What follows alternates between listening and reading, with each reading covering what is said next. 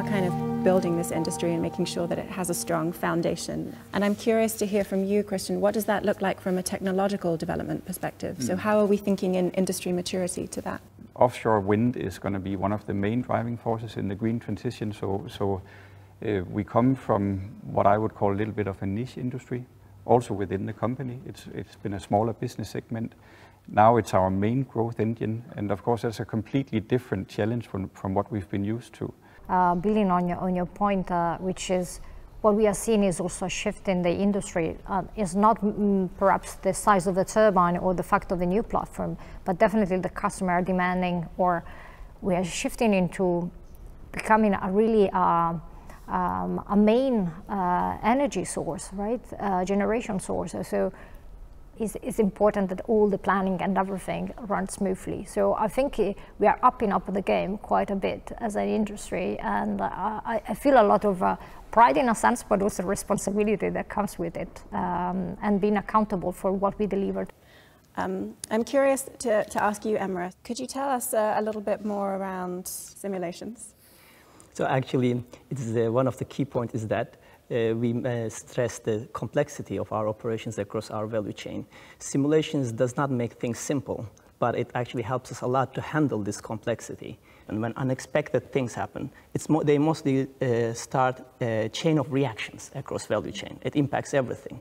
The simulations allows us to immediately realize this. And it's not that there is a challenge or a problem, it's like how early we find it out. If it's early enough, then it's not a problem anymore. We actually use it on a much larger scale as well, simulating full construction sites, pre-assembly sites, but also looking at how does everything connect across the value chain.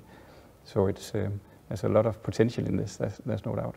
Yeah. Maybe if I can add, I think one clear example, and here we're talking about offshore, so we need to add the topic of logistics, right, and actually doing things offshore.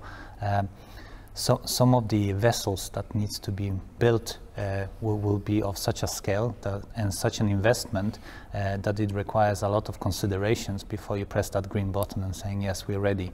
And of course, if you have an ever-scaling technology and larger components, everyone will be sitting and waiting when comes the time of that stability and calmness, because no one wants to sink in hundreds of millions of euros into building a vessel that 2-3 years down the line will be too small.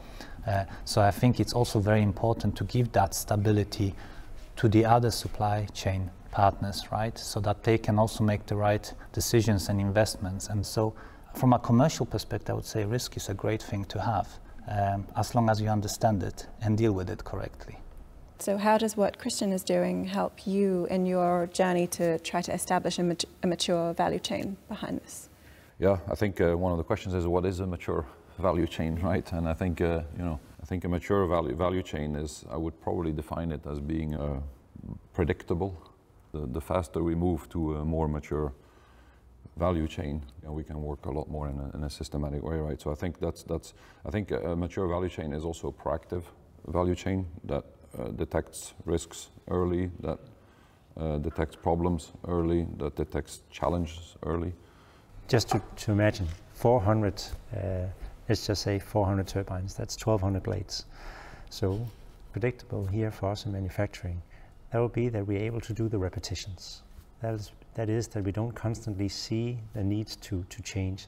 And that's where we actually see a great advantage in the turbine we have today, and the development tools that we actually have used on onshore now being propagated over to offshore.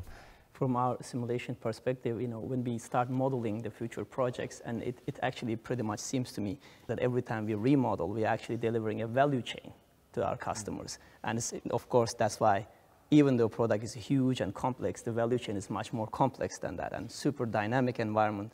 We are trying to build the highest skyscraper in a non-stop shifting ground. And we were doing this product, technology change for many years so far, and when I was talking with the guys, and especially in production, and asking their change, they were mostly saying that the problem is not actually optimizing our assemblies or manufacturing. The problem is that non-stop changing it and re-optimizing it. That was the challenge. That's why I believe that this slowing down could bring really huge benefit.